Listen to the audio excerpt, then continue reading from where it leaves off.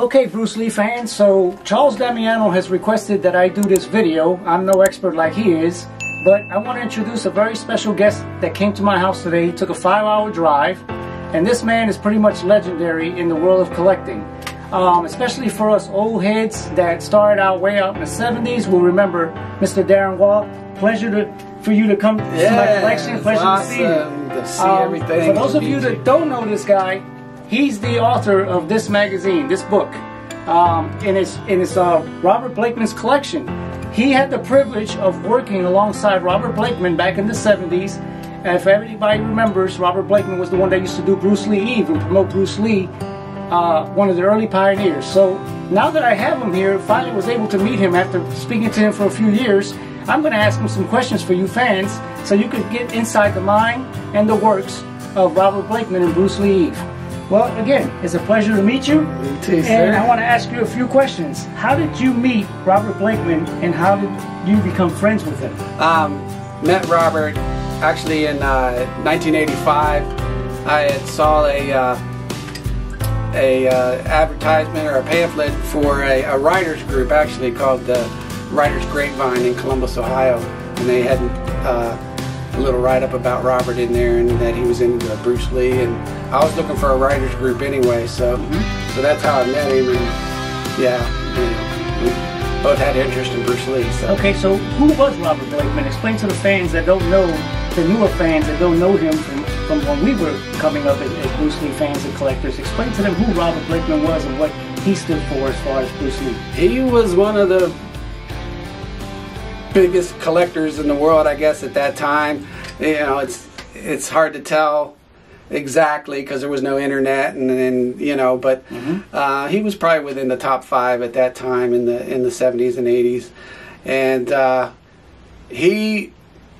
it was coming up on the 10th year anniversary of Bruce Lee's death in '83, and he really kind of noticed that nobody was really talking about it. Okay. And I mean, us Bruce Lee fans knew about it, you know, from magazines or whatever, but he was kind of afraid that he would be venturing into something that nobody was interested in anymore. Maybe? Yeah, okay. Yeah, like Bruce's memory was going to fade. Right. So he decided to have an event at his house. He called it Bruce Lee Eve, and he invited friends over. So that's what it originated, in his house. Yeah, at his house, and he pulled all his collection out and set it up all over his house. And he even printed up, you know, a little program and all this kind of stuff. And that's where you have all these. He was kind enough to bring 2 binders full of all kind of magazine articles and letters from Robert Klaus and Richard Torres and just all kind of memorabilia packed into 2 of these books. I was amazed. I mean, we've been going through my collection now for past what, 4 hours? Yeah. And then I was amazed when I was looking at all this stuff that he had in this book.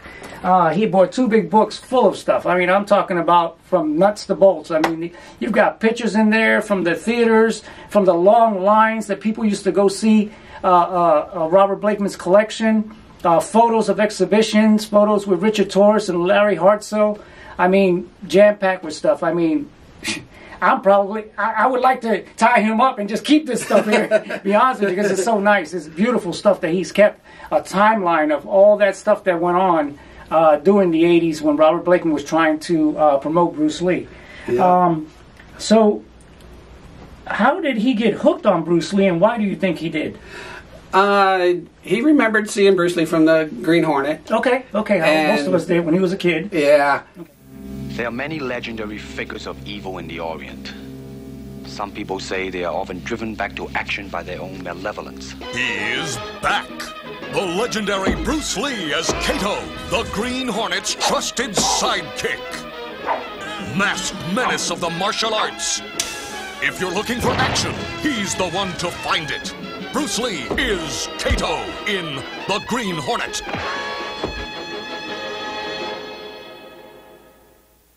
Okay. So he started, you know, he didn't really start collecting there at that time, but once he saw Enter the Dragon in That was it, like all of us. Same kind of typical story. Right. So then, he did Bruce Lee Eve at his house for a couple of times, and then he decided to take it bigger venue, and then we did it in '86 and '87 at a movie theater.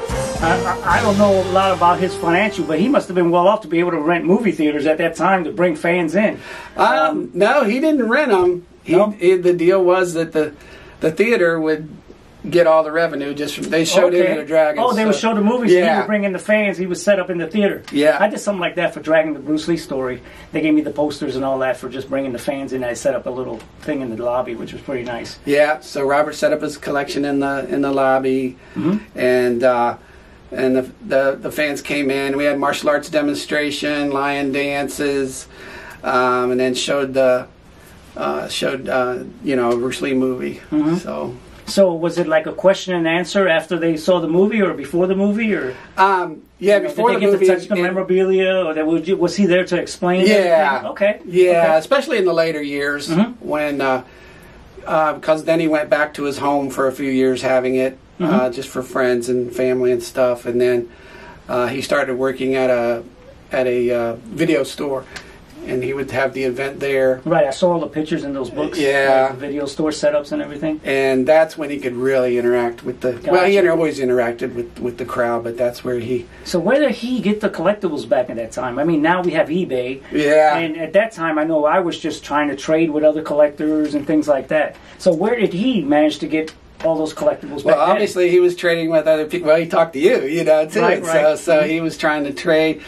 Basically, he did what all the collectors did back then, is you went to memorabilia shows, you went to flea markets, he was in contact with Norman Breen, who used to run something good friend called of mine that helped me Lee. out too. Yeah.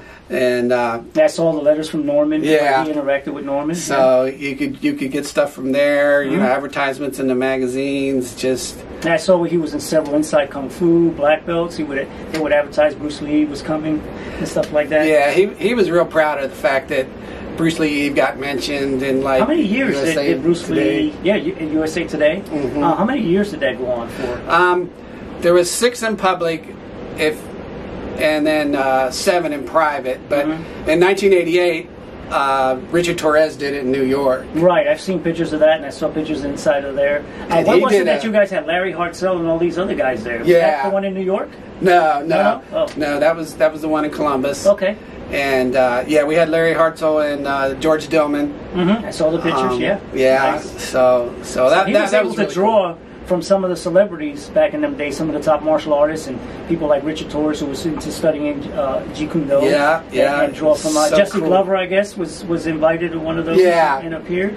Yeah, so it was nice when we were trying to promote it, and we got in contact with even Robert Klaus. I talked to him on the phone. That was really the letters. Letters from him. And Richard came out from New York, so I got to meet him. And we became good friends. So it's the camaraderie that Bruce Lee fans have for each other, and again, like you say, us old heads, is just just amazing, and it's amazing that it's lasted this long. What do you think inspired Robert to even take on something like that? I mean, was it just Bruce jumped off the screen like he did to all of us, and he just got inspired to, hey, I'm gonna start collecting on this guy? Yeah, he was impressed with Bruce's charisma. Okay. That aura he had, you just couldn't get away from it. He just jumped off the screen. It wasn't like your regular chop socket movies. I mean, Bruce jumped off the screen. Yeah. Oh yeah. Bruce was. So did he ever talk to you about what inspired him as far as to start actually collecting? Because I mean, back then you figure. I suppose Richard Torres was collecting at that time, because I remember he used to put out some catalogs, and I was just a tiny lad doing the collecting thing. I'd be a magazine here or whatever came out. But you had guys like Richard Torres, which were already amassing collections and making all the right moves with different people and martial artists. So to see Robert Blakeman and Norman Breen just one day decide, hey, I want to start collecting everything that comes out on Bruce Lee. You know what I mean? So that's kind of crazy kind of thing. I mean, now it's natural. Everybody that's a Bruce Lee fan has something, whether it be posters, videos, albums. Like Hector Martinez, he loves to collect soundtracks. You know, he has his specialties that he collects. Cosetta Stokes collects soundtracks and paper items. I collect just about a little bit of everything. You know, and you got guys all over the place. You got Dave Love in England, and you got Peter Reynolds, and you got all these different people. You got Rudy Lambs in Florida, who's also a Jeet Kune Do instructor. And I mean, we all collect vast majority of things. You know, but then you got the guys like Richard Torres and Rudy Lambs and those guys that actually practice Jeet Kune Do and actually teach it, which I think is great. I mean, to be able to go that route. You know? Exactly. But did Robert Blakeman ever take martial arts? Yeah, he did Taekwondo for about a year or so. Okay, okay. And I think I saw some pictures of you guys were practicing a 1-inch punch or sticky hands or something. Oh, yeah, yeah. He also did have a birthday event for Bruce Lee at his house. And some of the guys from my martial arts club that I was teaching at the time came, and my Wing Chun instructor came, and so we were doing some chi sao and stuff. So, what year did Robert Blakeman pass? 2001. 2001. Yeah, okay. He was only 45 years old. Wow, that's sad. So, and what do you think happened to that enormous collection that he had? What eventually happened to that? Did it go to other collectors, or? Yeah, it was eventually. It went to his partner at the time, and then his partner actually ended up passing away tragically, and so his sister sold the collection to actually Robert's Taekwondo instructor, and they ended up showing they did some events where they set up the collection and stuff, and I didn't know about them beforehand because I would have liked to gone. It would have been nice to see if they had anything about Robert there, you know, or if they just kind of left Robert out. Which is, you know, I thank you, Charles, and you for doing this, because it's been a few years since I've talked about this event, and you know, a lot of people probably haven't even heard about it. Right, your newer collectors probably haven't heard too much about Norman Breen or Robert Blakeman, but they were the pioneers. They were the ones that opened the doors for all of us. I mean, to inspire us to collect. I mean, I talked to Robert only one time on the phone. He wanted to buy a couple of my statues, and of course I gave him an outrageous price because I didn't want to sell them, you know. I mean, I'm new to the world of collecting, and I got something that I don't think I could ever get again. So I said, you know, give me $3,000, and he was like, whoa, you know. So I was like glad that he didn't have the $3,000. Yeah. I was like, oh, okay, now I just told him I was selling my statues. So it would be interesting if he was alive today to see how much it's progressed. I mean, you figure back when he was alive, we were just talking about this earlier, these little Largo toys were probably what was in fashion at that time, what was just coming of age. These came out about 83. And now you've got things, you know, that just blow you away with the resemblance and the detail. Of course, you know, this probably was $2 back then, and now some of these statues can run you $400 or $500, you know, easy. Yeah. So, but you're gonna pay for the detail. So it would be nice to see, you know, if Norman or Robert were still with us, how much they would have progressed and how much they would have promoted Bruce nowadays. Yeah, definitely. Oh, I think he would have still been. You know, we were planning the next one when he passed away. And you said that. After he passed, Richard Torres took the torch, or he was sick and Richard Torres did one in New York? Yeah, that was in 88. Well, we were, you know, in touch with Richard and did Robert tell him, hey, I'm ill, I won't be able to do it, can you do it? Well, yeah, Robert asked me to do it actually first if I would try to do it in Columbus. Well, my wife was 9 months pregnant with twins, or she was due pretty much on July 20th. Right. And actually she had the kids on July 13th. Wow. So yeah, I wasn't gonna, you know, try to take that on. So Richard did it in New York, and he did a 3-day event. So that was and I missed it because again my wife was. It looked like it was a good event too. Yeah. It looked like it had a good turnout. Oh yeah. So Robert Blakeman was in touch with Richard doing that around that time. Yeah. Doing the collecting thing. Yeah. And all he did was reach out, and Richard took off with it. Yeah. Cool. Yeah. So yeah. You know, it's a shame that we can't do, even in this pandemic now, we can't do anything like that. I mean, I've tried to do something with the local museum, but because of the pandemic, I can't do anything like that. I know in New York, Hector Martinez has been in good connections, and he's done several shows there. They did a big one last year before. They had all kind of media there. He set up a big long table. They had celebrities there. It went all really nice. But because of this pandemic, I think we haven't been able to celebrate the anniversary of Bruce along the way. Yeah. But it's a shame, you know. Yeah. But we still don't forget him. We still don't forget him. And we don't forget guys like Robert Blakeman or Norman Breen. You know, I have fond memories of him. I never met Norman Breen. I used to, you know, talk with him 2-3 times a week. But a great guy. I mean, Yeah. You know, give you the shirt off his back. And he gave me a lot of nice collectibles that I still treasure. So getting away from that, give me a little bit about your background as far as, you know, your martial arts background and stuff. Do you study martial arts or have you studied? Oh, yeah. I've done martial arts since I was 13. Okay. And so you only been at it a couple of years. You're 16 now? 16? Yeah. Okay. Yeah, a couple of years. Getting ready to turn 60. Okay. So, yeah, I started... Like all of us in Taekwondo?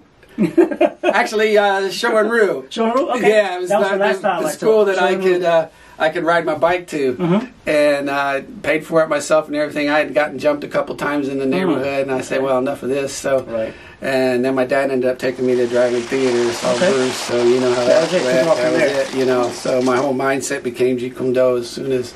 Well, I mean, you know, you didn't know anything about Bruce at that time. I didn't even know he was dead. I really didn't know who he was. And like I said, the theater had handed out a poster that night, and I took it home, rolled it up, threw it in my closet. Yeah, you know. And then I must have saw him on a magazine or something. I said, wait, that's that guy from the movie, you know. And I wanted to know more and everything, but you know. And then of course the explosion of things started coming out, you know, with Bruce on every martial arts magazine and everything. Oh, he's so big. Yeah, he's so big back then. But then so I joined this school, and it was a good school. We were actually doing kickboxing then. And so this was like 75, and Jeff Gripper was there. He was ended up being a PKA middleweight champion. And that school ended up closing. Some Shotokan guys came in, so I studied with them. Okay. And then... Did you find a big difference in the styles? Oh, yeah. Okay. Yeah, so you had to relearn again? Yeah. Okay. Yeah. And then it's funny, I like to say I never quit a martial arts, but a bunch of them quit me, because then that school closed after a year or so. And I was getting ready to test for brown belt, so that was frustrating. But and then where'd you go off from there? Then we moved to Illinois, and I was trying to find a place to train. Got some interesting stories of visiting schools and things. That, oh, really? Yeah, I need to document. Was everybody actually acting like Bruce Lee at that time then, or everybody was just going off into their own so thing? Much? Yeah, still things were very traditional still. Okay. Because I found when I first started, it seemed like you always had 1 or 2 people in the class wanted to be Bruce Lee. Yeah. They wanted to do the screams or the jumping around, and you know. So through those several years, I ended up just working out with. I was kind of doing a little class myself in my basement. But when I went to college right after high school, I found a club that was very inspired by Bruce Lee. Okay. Called Dojang Issue Club at Ohio State. It was a multi-art club, very much inspired by Bruce Lee, and we had a lot of stuff going on there, being a university club. We did a lot of wrestling, boxing, kickboxing, Wing Chun. We had a guy who was a Wing Chun instructor that came in. So I was there. I was there for like 25 years. Ended up teaching and all that. And, okay.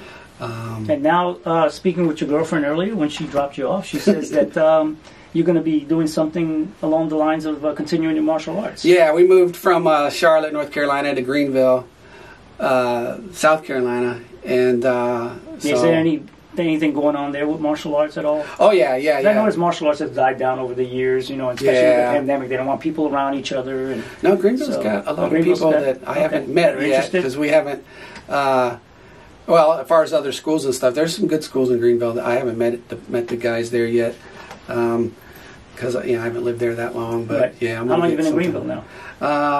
6 months. 6 months, and you get ready to set up something? Yeah, we'll start off with a little garage thing and see how that goes. Yeah. You know, but sounds like you're following along those lines where Bruce started out in the garage. Yeah. Okay. Yeah. Nothing wrong with that. It's always good to do. And what are you going to be trying to teach? Basically, after so many years, I mean, I studied... It's a combination of things? Yeah, you know, I studied modern Arnis for a while, got into the Kessie fighting method. Okay. 2 or 3 years. So what I do now is kind of, really a combination of things. Okay. I call it sticky boxing. Okay.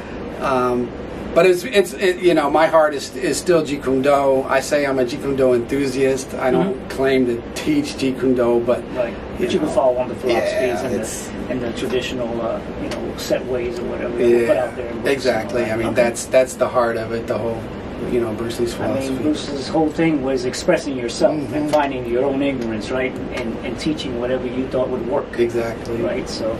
Yeah. Well, all right. Well, it was a pleasure having you in my home. Yeah, awesome. I know, like I said, we spent probably 4.5 hours going through collectibles and looking at stamps and albums and a little bit of everything, and we had a blast, and we still didn't get to see it all. Yeah. And I'm hoping to see you again soon. Come back by, and we could just spend the day just going through stuff and pulling out all the magazines and all that stuff.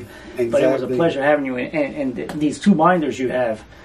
Incredible. Yeah, and I just the way you have the timeline set up from the time that he started out doing it to the time where he passed away. It's incredible the way you followed that timeline. It's a nice story about the time of that era of Bruce Lee, just in general, what his influence and what people were doing. And I just want to say real quick too that Robert he worked in a print shop. And that's where, hence all that printing stuff came out. All those fancy pamphlets. And, oh, yeah. So, I really like that kind of thing. The fan-generated stuff, I think, is really interesting, which could probably be another show sometime. Talk about fan-generated stuff. So, but anyway, thanks, Charles, and thanks to you again. And, no problem. And let's keep Bruce Lee's memory alive, That's like our job, I guess, now. It's up to us to continue what Robert and Norman started way back when, right? Exactly. Yes, well, it was a pleasure having you at my home. And thank you very much. I appreciate it. You have safe travels going back. All righty. All right. Thank you. Thank you. Yay!